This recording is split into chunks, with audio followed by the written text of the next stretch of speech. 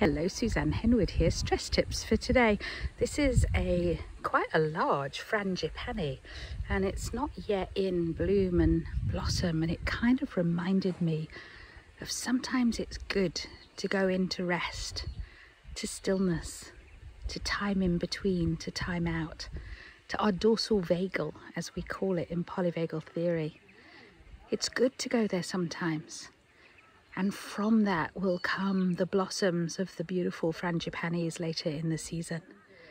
So my stress tip for you today is it time just to spend some time in rest and recuperation, stillness, not try to do, try to solve, try to heal, feel, withdraw for a while in a safe way, a still way, ready to come out later in the season and blossom and shine.